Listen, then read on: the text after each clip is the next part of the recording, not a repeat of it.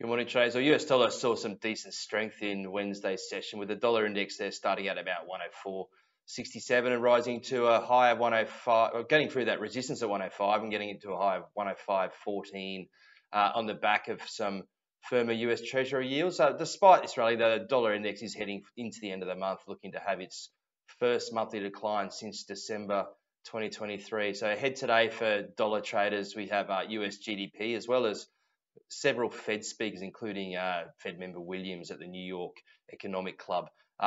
Japanese yen declined again, the US against the US dollar, with those rising yields really pushing that US 10, Japanese 10 rate differential higher.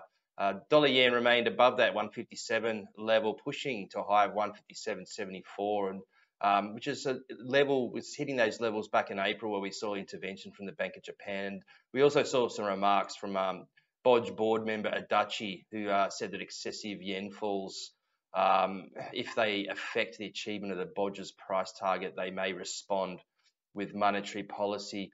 Did fail to help the yen too much though.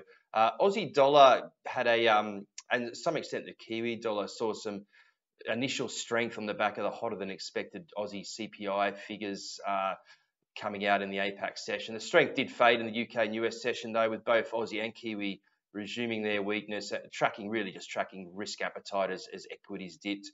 Aussie US holding just above that psychological 66 US cents level coming into the APAC session on Thursday.